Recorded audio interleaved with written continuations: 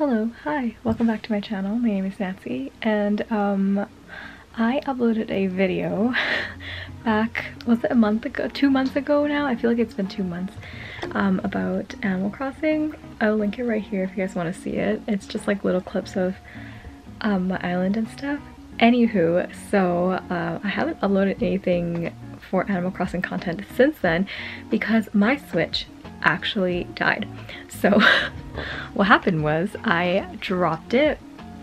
I don't have any controllers attached to it right now, or Joy-Cons attached to it, because it was dead. Literally I thought it was just like, oh, I broke the charging port. So me thinking I'm gonna fix it myself, I ordered charging port parts. So I'll show you what it looks like and everything. So I ordered those parts. It literally took like a month to get here, or a month and a half to get here actually, and still I fixed it. As you can see, I recorded it. I actually did fix it.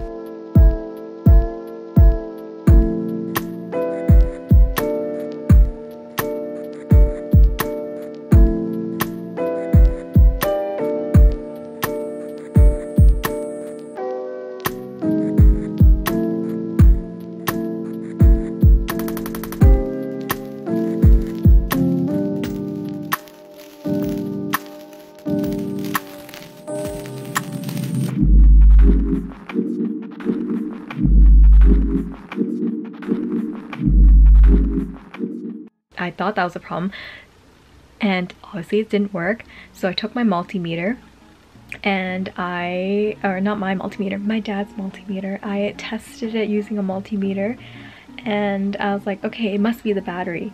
So I went on Amazon. I know I shouldn't shop from Amazon. Anywho, and I ordered a battery really quickly to replace for the Switch, and I replaced that too. And I was like, oh my god, it's turning on now. And it actually did turn on because it wasn't turning on before. I just kept getting like a non-charging sign. It's like a empty battery but without the charging, the lightning charging sign. And then I was like, oh my god, it's actually turning on. But again, same thing. And it was overheating, which means that it's not being able to charge, like something's wrong with it. So I figured out that it was actually a chip that is in there that is like busted essentially. Anywho, I decided I don't want to fix it myself anymore, so I bought a new one.